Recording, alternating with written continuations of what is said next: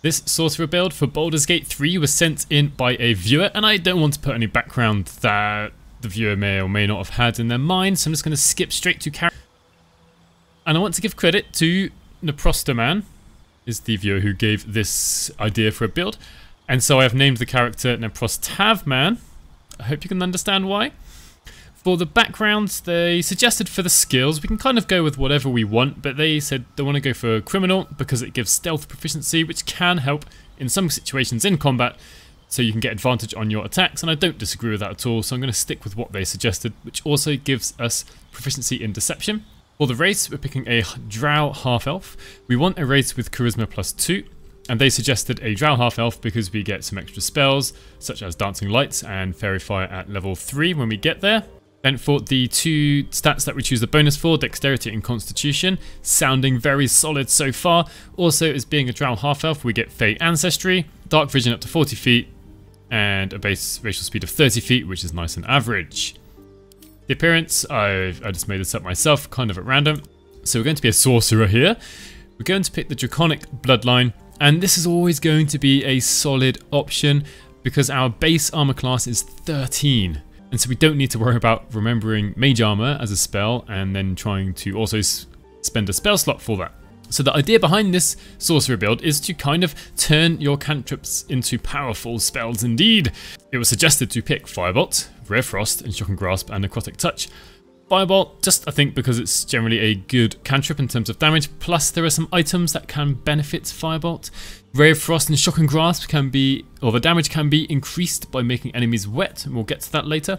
And then Chill Touch, they described it as a utility kind of cantrip. It does damage, but also has utility against undead and against any enemy that might be healing. And the AI does throw potions at each other, they do try and heal themselves sometimes, so it is a good choice I feel. For the spells, they suggested definitely Chromatic Orb because it has, again we're going for kind of versatility, utility here, because Chromatic Orb has all of these effects that can create surfaces. It gives you a choice of what you want to do, and then a powerful spell such as Sleep or Thunderwave. I've gone with Sleep, nothing wrong with Thunderwave whatsoever, and we'll get to that later. And as for the actual ancestry, we're going for Acid because this gives us Tasha's Hideous Laughter, and this is something that can be twinned quite well later. It's kind of a nice control spell. As for the skills, it was suggested do what I want, so I've kind of leaned into the whole, well, we've got someone with a high charisma, why not go for the charisma skills, make them really good at that as well. Then for the ability scores, as we can see here, charisma 17, this will go up to 18 later, dexterity and dexterity at 14 and constitution at 16, which is really good because it gives us an extra hit point. And also, I forgot to say earlier, for the Draconic Ancestry, we also get 1 extra hit point per level, so this adds up quite well. Then Wisdom at 10, Intelligence at 9, and Strength at 9. I personally, if I'm going to go with Intelligence of 9, I might as well go for 8 and put Strength up to 10. Although saying that, there's a reason, I think there's a good reason why Intelligence is 9. We don't really want to have Wisdom too low because Wisdom helps us resist some effects, spell effects, which if we fail them can be quite bad, such as Hold Person or some sort of charm. So you don't really want to dump Wisdom as a stat.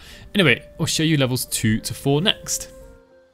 At level 2, we're already up to 18 hit points because of our subclass and also our high constitution, which is great. As a sorcerer, we get sorcery points, which can be used to create spell slots from sorcery points or create sorcery points from spell slots. We get 2 metamagics, one of which I've been told is must get twinned spell. And I can see why, because all of our cantrips, or at least attacking cantrips, can be twinned, which is great. Pick Careful Spell if you've chosen Thunderwave. I haven't chosen Thunderwave, so I'm just going to leave that alone. And then you've still got the choice between Distant or Extended. They say go for Extended if you've picked Sleep. We could also pick up Blade Ward later if we pick Extended. They prefer Distant Spell because it buffs Rain Dancer a lot, and Create Water will be quite a central part to the build. I'm going to go with Distant, their preferred option. I must say though that I do like Extended Spell. It really does work well with Sleep, because currently Sleep the enemy is only down for 2 turns, whereas with Extended Spell that would go up to 4. And the same thing for Blade Ward. Extended Spell can really help some of these spells, so it's not a bad choice at all to pick Extended, but we're going with Distant. And then for the spell, they said pick Witch Bolt. And there's 3 reasons for this. One, we've got a very limited amount of spell slots, and maybe they meant spells known as well, and we should choose the most efficient spells possible. And the reason they say it's efficient is that we can twin it. especially if it's from stealth or with bless upon us, meaning there's a good chance to hit. So it's they say almost a guaranteed chance to hit with at least one enemy. We can double the damage from wet enemies, which goes with the create water. And then if you have hit 2 enemies with the twinned version, you can use twin spell on, they call it the reactivation cantrip. It's not, I guess it isn't really a cantrip, is it? But yeah, I know what they mean, that we can twin that. I've not tried that yet. I'll try it later. At level 3, we get a few more hit points, 1 more sorcery point, and we get to pick 1 more metamagic feature. And quicken spell is it's a must. There's no other choice given here. And one of the reasons for this, although it costs 3 sorcery points per spell, I'll show you later, but we're going to be creating lots of sorcery points, so it doesn't matter that it costs 3. As for the spell, they said pick Thunderwave or Sleep, pretty much the one we hadn't picked before, so we're going to go for Thunderwave because I've already got Sleep.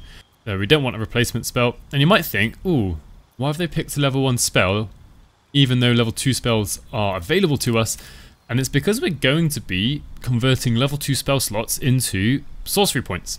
So we're never going to have, or rarely I guess, have level 2 spell slots available to cast, but we will at level 4 pick a level 2 spell though.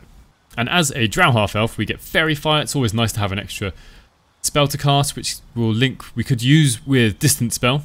And the casting modifier for Fairy Fire as a drow or drow half-elf is Charisma, which is great because we're going to have a high Charisma. Then at level 4 we get more hit points, 1 more sorcery point.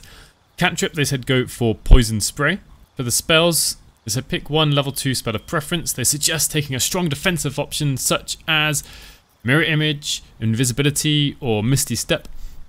As a quick preview, we're going to get the Misty Step Amulet, so I'd prefer to have a spell that has something different. It's nice to have options, more utility. And I'm kind of thinking about that. I'm going with Invisibility because this can be used, I guess, to get out of trouble if you really need it. But also can be used out of combat to bypass places, get to places, make sneaking around easier. And we can use it on other people, and we can twin Invisibility if we really want to as well. As for the feat or ability score improvement, they said go for Magic Initiate Bard. Our spellcasting modifier for Bard and the Bard spells is Charisma, which is nice. That links up with the Sorcerer. For the cantrips, the decision was Vicious Mockery and either Blade Ward or Friends. Blade Ward if we've picked Extended Spell. I didn't pick that, so I've gone with the Friends. And we can twin Vicious Mockery. And then the spell we can cast, this is just once per day, well, once per long rest. Dissonant Whispers, because it is a solid extra spell for twinned sorcery, and I can't disagree there. Other options we could have gone with, if we're going for twinned spell, and it wouldn't be for damage, but Cure Wounds or Healing Word as a once per day. Having one of these, especially Healing Word, which we could even, in fact, we could use Cure Wounds either with twinned or with extended. Kind of using extended gives it the same functionality as Healing Word, but heals more, though at the cost of a sorcery point. But anyway, yeah, we're going for Dissonant Whispers. It helps with both battlefield control and with damage. Before I go through all of the items, I do just want to show you my Charisma score, because I have used Volo's Ursat's Eye, which is why our Charisma is at 18, rather than having to use an ability score improvement. This is also why, as I said during character creation, I can see why Intelligence is 9, so when we take 1 away from it, it goes down to 8, so we don't get -2 from ability checks. At the end of the day, I don't think it's a big deal for one of your characters to have an Intelligence of 7. The Strength of 10 is much better than 8. There are some gaps that are too far, or sometimes places above that are too high for someone with a Strength of 8 to reach. And I prefer Strength to Intelligence. Intelligence skill checks can be done by someone else, hopefully. Not the end of the world, but, you know, either way it's fine. Anyway, so for the items, there wasn't any headgear that was suggested, no helmet. So I've gone and picked up the Circlet of Fire. So when you deal fire damage with a non-cantrip spell, so a Chromatic Orb, you gain a bonus action, which can then be used with Quickened Spell. As in, you get an extra bonus action, so you can get out another spell with your Quickened Metamagic. Other options could be Lifebringer, because you might be having lightning charges from the Water Sparkers, which, well, yeah, we have the Water Sparkers. Or maybe the Circlet of Blasting, just to have an extra spell at your disposal. We can't use Twinned with it, but Distant Spell would work, and so would Quickened Spell. Anyway, then to the robe. Ideally, you would pick the Poisoner's Robe, because we have Poison Spray and the option for a Poison Chromatic Orb. However, it is currently bugged and adds 1d4 poison damage to all damage done, pretty much. So I don't want to include that in this build during patch 8 because I don't want it to look overpowered. And in fact, NeprosTavman also said that he doesn't really like the idea of taking it. What did he say exactly? It's currently bugged and works for every spell and cantrip, and that's why they don't use it. So fair enough. In the later patches, we can add the Poisoner's Robe here. The Gloves of Flint and Steel and the Ring of Fire. Lovely little combination for any time you do fire damage, so Firebolt. And again, we're here to try and boost the cantrips. It's kind of the idea. So the fact that we can increase the damage of Firebolt is good because it doesn't cost a spell slot. And then to go with the Water Sparkers is the Spark Spore, so you're not electrocuted. So one of the combinations that was suggested is that we cast Create Water using Rain Dancer here. We've got Create Water, and then potentially Misty Step into that water to then electrocute people. And then in the turn after, you could either use Rare Frost, or Shock and Grasp, or Lightning Bolt, or Witch Bolt, or Chromatic Orb that's cold or lightning, and then deal extra damage, double the damage to the target or targets. Now something that's to kind of increase the power of the cantrips, it will use sorcery points. And we only have we only have 4 per long rest. But what we can do is convert spell slots into sorcery points. So I'm going to use level 2 spell slots. And I'm going to use a couple of level 1 spell slots. I think this is probably the minimum number of spell slots that would be suggested to convert. So we've got 10 sorcery points to play around with. We could have up to, I guess, a very maximum 14 if we use up the rest of the spell slots. I'd quite like having a few spell slots left over, so we can make use of these leveled spells when, or if we need to, and to give us more versatility, because if we took away these leveled spells, I wouldn't be able to cast most of these, although Tasha's Hideous Laughter and Fairy Fire come from subclass and race, and Create Water comes from an item, as does Misty Step, but I wouldn't be able to cast Sleep, Witch Bolt, Thunderwave, Chromatic Orb, or Dissonant Whispers is once per long rest because it's from the feat. But yeah, I like to have spell slots available, so I have the choice of casting these spells if and when needed, but we've got lots of choices for cantrips up here. It's one of the great benefits of sorcerers. So let's try and put this into practice. So we can use Create Water. The idea is to get someone covered in water. In fact, what we could do, because this will be effectively an AoE, I'm going to have an autosave. You can see there are 2 future enemies inside here. I'm going to ungroup everyone. Maybe turn-based mode would be good. So we're going to use Create Water to cover 2 of them with water. And we can, if we wanted to, use Distance Spell with Create Water if we need to... Oh, did that work? Sorry, I just want to check that. Yeah, right. So without Distance Spell, Create Water can only come out to here. With Distance Spell, all the way down here, plus the extra distance from the circle itself. So we can put the radius of the circle, the center of the circle, at the edge of this white line here, but the radius of the effect extends past that circle. Anyway, so I'm going to create water here. That doesn't make them hostile. It gives them wet for 3 turns. And then, well, I'm quite close, so I don't actually need to Misty Step into there. I'll just jump. It should be on if I come out of this. Oh, why are the water sparkers not working? Ah, during combat, that's why, right.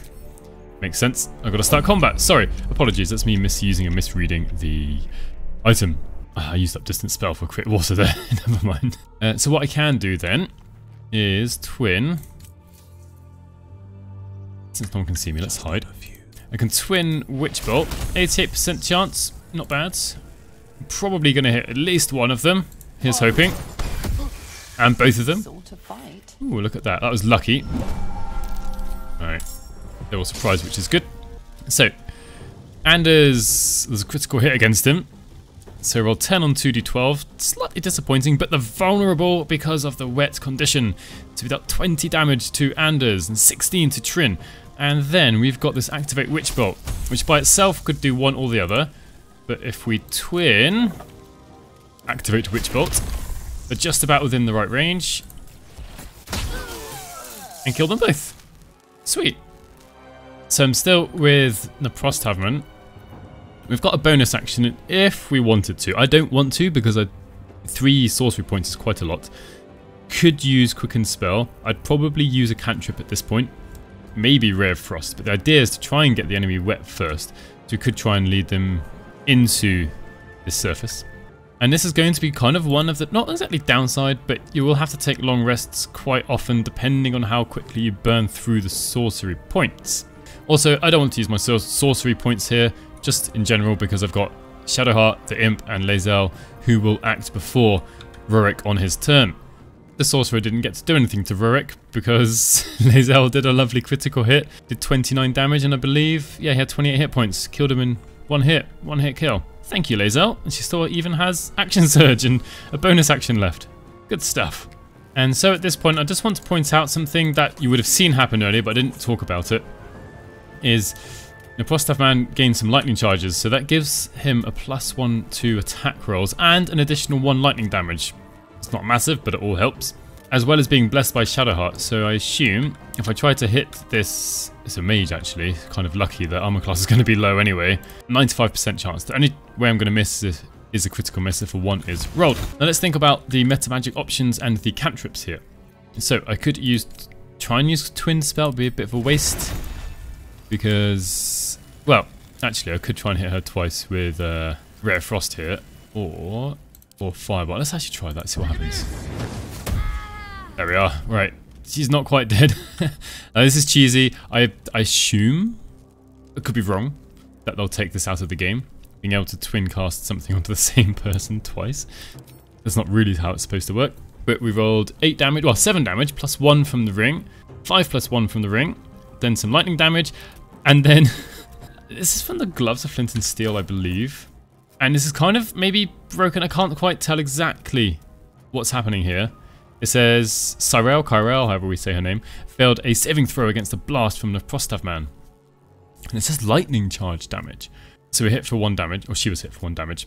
And then we've got this burning, this 1d4 comes from the Gloves of Flint and Steel. However, I kind of imagine it should have been directly after the fire damage rather than the lightning damage. It's hard to say. And I just want to point out we do get +1 damage from Burning Fury from the Ring of Fire, added on top of the Gloves of Flint and Steel. And it might mean that on her turn that she dies. There's what, 75% chance she dies because burning is 1d4 damage. And down she goes. And I was wondering about this and I'm glad I caught this on camera. She took 2 fire damage. Oh no, I was wrong, wasn't I? She was always going to die because of the ring. I didn't know, yeah, if the ring would actually apply to the burning damage from the gloves, but it does. And we got an additional 1 lightning damage. It says damage rolled 1d4, but I think that's just 1 lightning damage from having lightning charges against the gloves of Flint and Steel. So overall, the Sorcerer killed 3 of them at the cost of 4 used, well, I don't know whether we probably should include the cost of the spell slots to create the sorcery points, but we used 4 sorcery points, 1 spell slot, killed 3 there. They're not the most difficult enemies to kill, but neither are they the easiest. They're probably level 4, the level that the party is at. So I'm going to go find and fight maybe the Gnolls next, since they're nearby. So I got into a little bit of trouble here. I did take a short rest after the previous fight so I could get the use of Create Water back. So the problem here, well, might be a problem, is that these Gnolls are on different levels and they're a tiny bit spread out. I'm going to throw Caution to the wind to try and show what we can do. So I'm going to use Create Water. I'm going to get as many of them wet as possible, which I think is going to be, yeah, probably just 4 of them. And then, so we cast Create Water, and as like an opening salvo, Misty Step into the water. And I don't know if the lightning charges are going to spread through the water from these different heights. Just in the event that it doesn't, I'm going to go on to the level with the Flint, because we want to get as much damage done to that thing as possible. Infinium Via. So it went down here. So the hyena up here got wet, but there's no water surface down there. Oh well. And let's have a look at what damage we did. We did 2, 6, and 6. Pretty good. So we did essentially 2d4 damage to each of them. 2d4 lightning damage. Now we're out of action and bonus action. So next turn we can start twinning things or casting things twice to try and cut some of these down to size. And maybe use sleep. Sleep would be quite good to put some of these to sleep, but we'll see what happens. So there's some good news and bad news for NeprosTavman.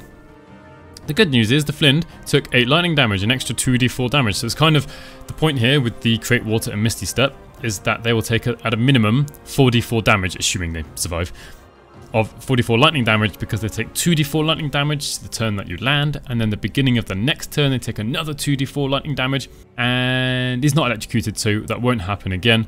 But should we apply any lightning damage, there'll be an extra set of it. That's the good news. Bad news, this was the problem with throwing NeprosTavman right into the middle of a bunch of gnolls, is the Flint used the Flail of Paralysis, which actually worked.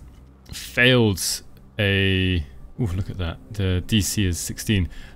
For a level 4 character, a save DC of 16 is relatively high. We rolled a 14 in total, even with a +3 to Constitution. So when it comes to NeprosTavman's next turn, he can't do anything because he's paralyzed, which means, just in case you didn't know, can't move, take actions, bonus actions, or reactions, essentially can do nothing. Also, since they are incapacitated, if he had been concentrating, he would have lost concentration. Thankfully, that wasn't the case. So it's going to be Oh! Brilliant. So I was just going to say it's going to be NeprosTavman's turn next. And the Gnoll Hunter took 6 lightning damage at the start of its turn. It walked out of the water and walked back in and got re-electrocuted and took another 2d4 lightning damage and died. It seems like the paralysis was only for 1 turn, which actually isn't that bad at all. Because when something lasts for 1 turn, at the beginning of your turn, the effect runs out. I didn't realise that, which is good. So I hadn't really thought through what I was going to be doing here. So we've got the Flint, not a Warlord here, which is going to be a bit problematic, but we can use Shocking Grasp. It's not a great chance to hit, but that's because its armor class is relatively high. We could use it on the Gnoll Hunter.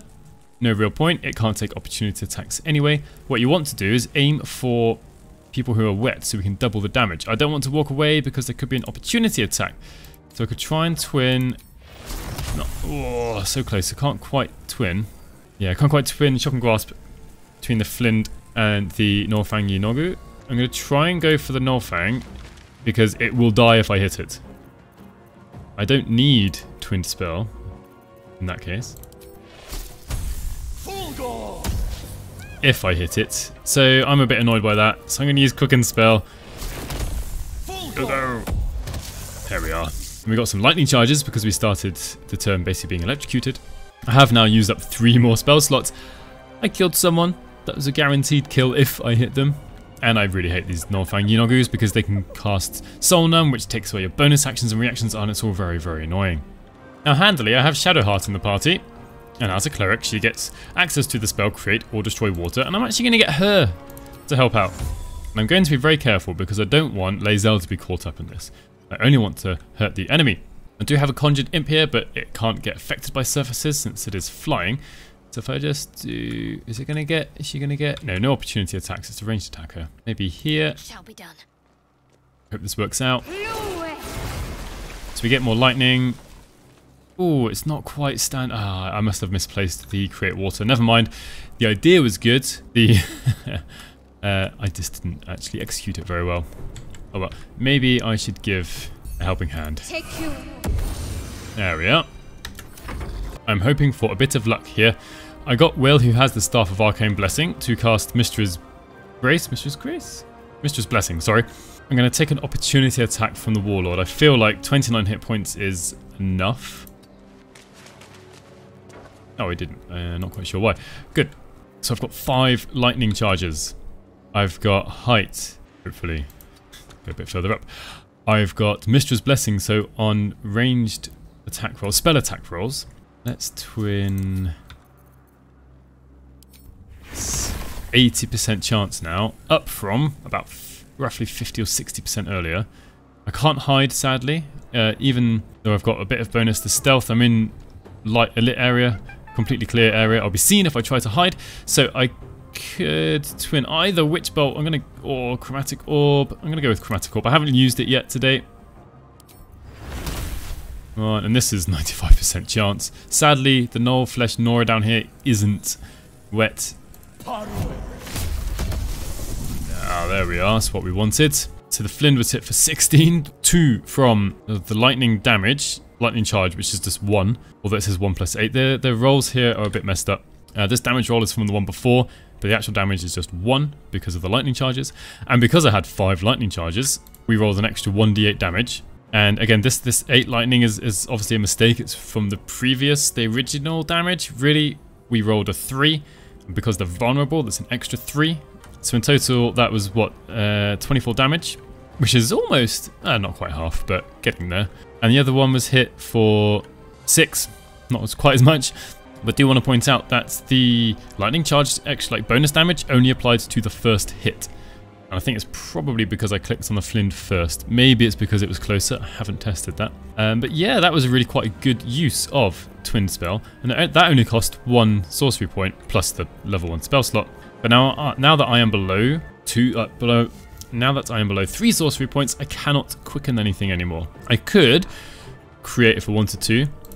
I can do it in combat, 2 more sorcery points. Giving up my level 2 spell slot, but giving me 4 sorcery points to boost my cantrip damage. I do still have a couple of spells left from items or from the feat, such as Dissonant Whispers here. So I think it was clear I needed a long rest after the previous battle. So I'm going to create my spell slots again after the long rest. Again, I'm going to go for 10 sorcery points. I think it's a nice medium kind of compromise, where you've still got some spell slots, but you've got a fair number of sorcery points to play around with. I've just realised Spell Thief could work quite well if you can get a critical hit with Spell Thief to get a spell slot back, so then you can get either an extra spell slot or an extra sorcery point. So here we are. Let's slow this down. So we're going to get everyone to hide. Quiet, that's the way. And then I'm going to twin a fire. I'm going to use fire because I have the gloves and the ring. And I'm going to start by trying to kill these 2. So this guy, here we are, right. Hopefully we can see the damage here. Flaming Fist, just want to check. Airless, Ito. Ooh, Pavel took took a lot of damage. So some from Burning Fury. Oh, the doors have gone down now. Some from Burning Fury, or a few times from Burning Fury. Some from the actual Chromatic Orb. So we started off quite well there. Dealt out damage to several of them. So we use up 1 spell slot already. It's a bit sad. So I'll try not to use up all the spell slots. If I used Create Water on these guys who are burning, it would get rid of their burning. So if we're going to use this sorcery, we do just have to keep an eye on which status effects the enemies have. Make sure not to mix basically the water and the fire. So we had this previous idea of using Create Water and the Water Sparkers. I might wait for that because I want the fire here, the fire damage, the burning to do as much damage as possible. Everyone else is a bit spread out, so maybe I could use a twin spell. I don't have any bonuses to hit. Maybe I can get Heart to use Bless to help things along. There we are. Oh, Will is... Actually, let's get Will to hit them. That helps speed things along a little bit. Right. I may as well... Ooh, I was going to say, I may as well try and get to this water. It's not going to happen without using a bonus action. Do you know what? I might do that anyway. Because next turn, it means we should start with some lightning charges, which is what we want. And what we're going to do here, I know the Flaming Fist here sometimes like to heal each other. So I'm going to twin the Chill Touch. I almost call it Necrotic Touch. We don't quite get to choose exactly who gets twinned, but I'm going to go for Flaming Fist Pavel just in case I kill him. And I also don't want him healing. And it will also go on to Flaming Fist Ito. If I hit, I do hit, which is lucky. So it should mean Flaming Fist Pavel is dead on his turn, assuming they don't put the fire out. And Flaming Fist Ito is going to get hurt, but also not healed. No surprise for taking the damage. Let's just get everybody together. Let's group everyone together, please. Oh, or just kill someone. Okay. Izel, you don't have a point to prove. What I was going to do is try and push Flaming Fist Tristan into here. So next turn I can do the whole Create Water thing and get them all electrocuted. But I don't need it. I do not need it. Oh, there goes one. Oh yeah, they are quite clever. These Flaming Fists can actually be a little bit difficult. So I'm going to say that the Create Water here, let's make sure we turn that off, is worth it right now. Hopefully that gets all of them. Lazel's already electrocuted anyway. What does it matter? I don't even need to Misty Step here anymore because I got them all electrocuted. Flaming Fist Ito, because he was burning, doesn't have the wet condition, but he did get electrocuted. Now, Gauntlet Dane is a cleric. She just used probably one of the best abilities I love in the game. Used the Light Cleric Channel Divinity option, and so I'm a bit annoyed by her. So let's quicken... Oh, I think she's wearing metallic armor. I think a lot of them are. Yeah, we're going to get advantage, I think. I'm not certain, but I think. Oh, good amount of damage there. Yeah, I've got advantage because Shocking Grasp gives advantage against enemies wearing metallic armor. And I rolled a 5, which got doubled, which is nice. And the 1 here got doubled. I'm on 3 lightning charges. She can't take any reactions. I should make sure I'm in the lightning of the electrocuted water, so I get more lightning charges next turn. Oh, there goes one of the Flaming Fist. This is turning out really quite nicely right now. They're electrocuted. She's going to die because she's wet and electrocuted. Oh, and even here, Flaming Fist Aeolus took maximum of 4 of 1d4 lightning damage, which got doubled up to 8. And the lightning charges got added to that. There's 10 lightning damage. Kind of damage over time sort of ability. And so down goes Flaming Fist. Quite a funny animation there. Dane. Could say she's now Disdain. Right, and then we've got Gauntlet to Yiva to worry about. Now I'm burning through spell slots quite quickly here. So I'm just going to use... Oh no, not that. Use a simple Shocking Grasp. Because I got... Oh, I just hid. I didn't need to hide because she's got metallic armor. Never mind. Do that. She's taken double damage. She's taken damage from the lightning charges. And then I can run away because Shocking Grasp has been used. So we're going to... Oh, we've got so much choice here. I can use Dissonant Whispers. Not guaranteed to kill her. It'll do some damage regardless. I could use Ray of Frost. I could use a twinned... If I'm feeling really mean. A twinned Chromatic Orb with Cold. Though that might affect Lae'zel, though she seems to be standing in blood, that's okay. Don't say that too often. It could put her to sleep, and then we can just completely... Yeah, let's do that, alright.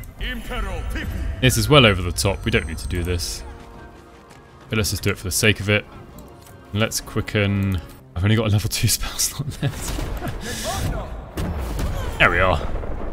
37 thunder damage. The reason that worked is because if an enemy is asleep, any attack against them, whether ranged or melee, will be an automatic critical hit, which is why it says attack roll 17 but then critical. So we've got 8d8 damage. I did a decent amount of damage, about average, and then we got some extra lightning charge damage on top of that. So let me know what you think of this character. I did put on the Lifebringer. I don't know whether I said that earlier. So maybe got some temporary hit points during the battle, which is quite nice, a small bonus, but only while you've got lightning charges. A big thank you again to NeprosTavman for sending this in, making it interesting. We get to buff up the cantrips. I didn't get to use every single spell here. I didn't get to use Dancing Lights or Fairy Fire. And I didn't actually use Vicious Mockery or Dissonant Whispers or Tasha's Hideous Laughter. And it's not that they're bad spells, it's just I didn't get a chance to show them, or Poison Spray, show them in the video. It's good to have versatility. We don't need to rely on the same spells all the time. If you made it this far, please consider subscribing. Thank you very much for watching, and hopefully I'll see you in the next one.